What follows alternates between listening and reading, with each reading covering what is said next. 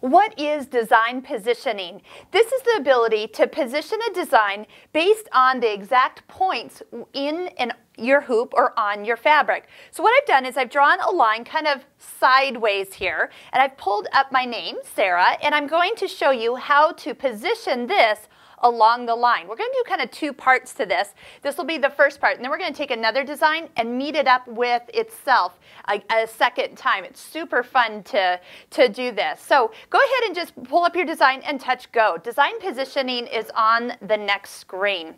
So down here is the symbol. It has a little flower with 4 arrows. Touch that. And what I want to do is walk you through what and how this works. So you have 4 different steps here. Step 1, 2, 3, and 4. Step 1 and 3, notice they are shown with the picture of a flower. That means you're going to be looking at the screen. You're looking at your design. Steps 2 and 4 show you a hoop. That means you're going to be looking over here at the hoop and where your needle is. So first thing to do, let's go ahead and touch step 1. And step 1, it'll even say at the top to remind you, move the red cursor to set a locked point. Now this is where you'll really want to kind of zoom in here. You can zoom, I like to always do the zoom to box, and then I'm going to go ahead, we're going to be lining up the lower part of the line here, or of the design to the line. So see this little red plus. You can go ahead and you can drag it to wherever you want it to be. But if you want to go ahead, we're going to get it really close. I'm going to go ahead and set it right at the edge of the lower part of the S. Then you can use the little arrows here and here to tap it into position. So I don't always use the slidey part of the screen. So go ahead and get it close and then move it into position. Okay, step 1. That's locking the moving the red cursor and setting the lock point. So that's a set point. Step 2 is back to the hoop. So we're going to look over here. It says move the gray locked point to a chosen position on the fabric. Check the needle on the fabric. So I'm going to turn the hand wheel once I get close and see if I'm actually on the line. So let's go ahead. I'm going to go ahead and slide this. I'm looking over here at my hoop. And yes, since I'm so zoomed in, I'm going to actually run off the screen. So zoom to all. And now I can bring this down. Even further, actually, let's zoom to hoop. There we go. Okay, so I'm in the near vicinity of my needle to that line, but I know I'm not all the way there. Now, when you use the little arrows to kind of get you fine-tuned, they hold the stylus on the screen until it actually starts to move. It's very small increments. It's 1/10 of a millimeter, so that's very small. So sometimes people don't say, oh, it's not moving, and actually it is. So here we are. I can tip my needle down, and I'm actually on the line. So that point is set. Now, if I leave the needle partially down and I go to move this, it comes up with a nice message. It says raise needle, but there's a box on it. It says allow lowered needle position. So if you check this box, it's pretty much saying, I promise not to leave my needle in the fabric while I move, but will let you leave the needle much closer to the fabric for a little easier viewing. So I'm going to check that box, touch OK, so that doesn't come up all the time. Okay, so we have the first part is great, but my design is not perfectly parallel because I didn't hoop straight. So I hooped a little crooked, whether that's because the garment doesn't, maybe you're up against sleeves or a collar, and you kind of have to just get it in there any way you want. This is what I love to call hooping crooked. So that's what we've done. So step 3, now we need like a point so we can spin it, so we can twist it. So we're going to zoom back in again. I'm going to go ahead and zoom to box. I'm going to get kind of an area over here by the A that would make sense. So if I go ahead and touch, we can get that red cross. So it says move the red cursor to set the point to rotate. So this will be my new needle. We'll just kind of put it right close by there, tap it into position. Now step 4 is going to do a rotate the red cursor to a chosen position on the fabric and check the needle. So here we go. I'm going to zoom out a little bit. Well, actually, you're going to see how it's starting to twist. Let me go ahead and zoom to all. All right, fly that away so we can see it. So what I'm doing is I'm watching until my needle will then be even with my line. Tap that down. It's just a hair a little high, so we'll bring her, that's her. Actually, that goes the other way. Bring her down. And now we are perfectly lined up. So my name is even with my line, and it is ready to sew. That's how easy it is for design positioning as you go. We can also go around and see where it's going to actually stitch, give you an idea. Actually, it's kind of deceiving because of how that actually is. But once we go back over here, it's going to go ahead and start at our first stitch, which may or may not be actually on the line. So don't get too excited if it's not on the line when you start to stitch. But now once it's going to sew, we're really all done.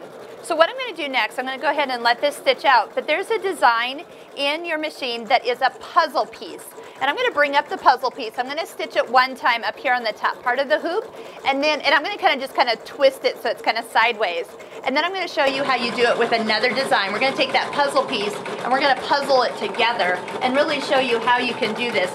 You know, so many times when you go ahead and do a design, and I'll show you a sample next, where you can go ahead and draw your lines, but every time you hoop, you might not hoop completely straight. And this is what you're going to use. You can get it in there sort of straight, and then you go ahead and connect the two pieces. And this is how you do endless embroidery without having to worry about getting it hooped correctly every single time. See how perfect that is along the line? That is what design positioning is all about. So don't worry about hooping straight. You can just hoop and then adjust your design once you get it on your screen. Now here's an example of some design positioning. So this is a single design. Okay, so one of those. But if you wanted to repeat it, so put this design next to it and then keep on stitching out, you would get the table runner version. And you can't even tell where the stops and starts are. Now on endless designs, there is actually a little mark that is usually stitched. So that makes it really easy to line up. Now what we had done is we had gone ahead and drawn a line all the way through the entire table runner vertically, and then did some horizontal ones too, just so we would have a reference point. And we could go in and actually re-hoop the second time, willy-nilly, and then just go ahead and tweak the design based on if that line was not perfectly straight in the hoop. So we could go in and twist the design to adjust it to be perfectly straight when it actually sews out. So that was kind of a fun, and it's so cute. Love it. So what I'm going to do is I've already brought up the design of the little puzzle piece that's in the machine. This is a great exercise to do, and I highly recommend that you try this and maybe put a couple of these together. I'm going to just kind of do it in this upper part of my hoop, and I've set it to kind of just rotate just a little bit. We'll just kind of tweak it to this side. And you'll notice that once we go ahead and stitch it, that when you go to put the next one, this piece, when set beside it, would be the tulip to where the little kind of bulb part is, and vice versa. So you can actually do more than one of these. Yes, you can set this on screen and get it all laid out together, no problem, but this is a good exercise. So let's just go ahead. I'm going to quick stitch this. It's a one color design. It doesn't take long to stitch it all. And then we'll go ahead and show you how we can design position it right into position. So now that one is done, we'll just leave this design on screen and just jump over to the design positioning area. So what we want to do is here's how we're going to move the design. So since it's already kind of tilted anyway, you know what? I'm going to back up. So we actually, you might say, reset this so it makes more sense, because otherwise we just slide it. It's already rotated. So I'm going to go ahead. We're going to select that design and a little undo. Does that do it? Well, we'll just go back and tweak it into a random another position. Okay, so we'll pretend we're bringing it in straight and go ahead and bring it in. All right, no cheating if you're doing this as an exercise. Okay, design positioning. Ready for step one? We need to move the cursor to match up. So we need this piece over here to match up with this piece over here. So let's just go ahead and zoom in. I'm going to zoom not to all, but that's a good start. Zoom to box, kind of get in that general area. And we'll move that little red plus to just about right on top of that. I'm going to just line up that corner with this corner here. So step two is now we're going to look over here and get that design to move exactly where we want it to be. So let's give that a good slide till we're in that near vicinity. Sink that needle down and then, oh, yep, check the box, you bet. I promise not to leave the needle in the fabric while I'm moving this around here. So we're just going to tap, tap, tap that into position until my needle will go in the exact same hole that the design did the first time. All right, we should be, I like it. Okay, so step 1 and 2, that just shifts the design where it needs to be. Let's just check, are we still in the hoop? Yes, we're still in the hoop. And now, step 3 is to set another lock point. Let's do it right down here on this corner. We'll zoom in, zoom to box, get it nice and close so we can see when we're actually on that little corner. And just bring that right into position. Okay, so then step 4, we're looking over here at the hoop, and now we're just going to swing that into position. I always forget which way to go. Go the other way. All right, until the needle will go into the corner stitch of the design previous. This is so easy, but you got to do this a couple times to really make it stick in your brain what you're actually doing. And because you can line up on any stitch, because every design will be slightly different, they're not all going to have straight lines like this does.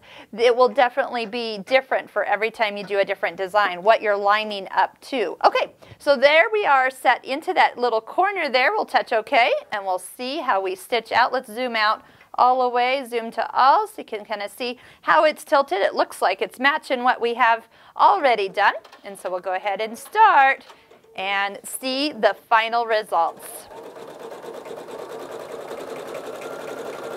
It's always fun to watch this because you're like, go, go, go, and you're like, you know it's going to hit it, but you still want to watch it actually come right even with the line that you lined it up with. Okay, here we go. Time for the proof. And right over the top of the other line. Woohoo! All right, looking fabulous. And you know what? If you're just a hair off, nobody's going to really look really close. You're going to find that you'll see the overall design as you've put the whole table runner together, or the whole entire collection, endless embroidery. Remember, use this with your majestic hoop. That's that separate purchased hoop, but it's big, and so sometimes when one design stitches and then you flip it, you might need to adjust that second design just a little bit because it is so big, and there can be a little bit of an adjustment that needs to be made. All right, this is how design positioning works, but do give yourself a couple tries to kind of really put it into perspective, those two to 4 steps. Sometimes I only use 2 steps. I don't always use 4 steps until you have to like tweak it or twist it. And here is our final result. Look at that, I'm lined up. And so, again, if you want to just kind of practice again, you could bring one more. You probably aren't going to get it into this hoop, so you would need to re-hoop, which kind of gives you the whole thing. Kind of re-hoop it crooked on purpose, and watch how good your machine and you will line this all up.